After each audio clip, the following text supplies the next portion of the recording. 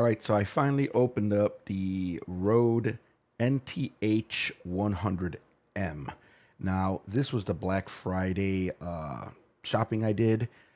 It came with the Streamer X. So I have I still got to play with it. I got the Streamer X here, which I did have it set up with the audio, but to me, it picked up too much of like the room noise. So I had the fan and all that stuff. So I put my Rodecaster Dual back, but then I just connected the headphones. Had to play with the controls a little bit to get it working. So this is the audio test of using the microphone, which is the NTH 100M. And again, just an audio test. So short video.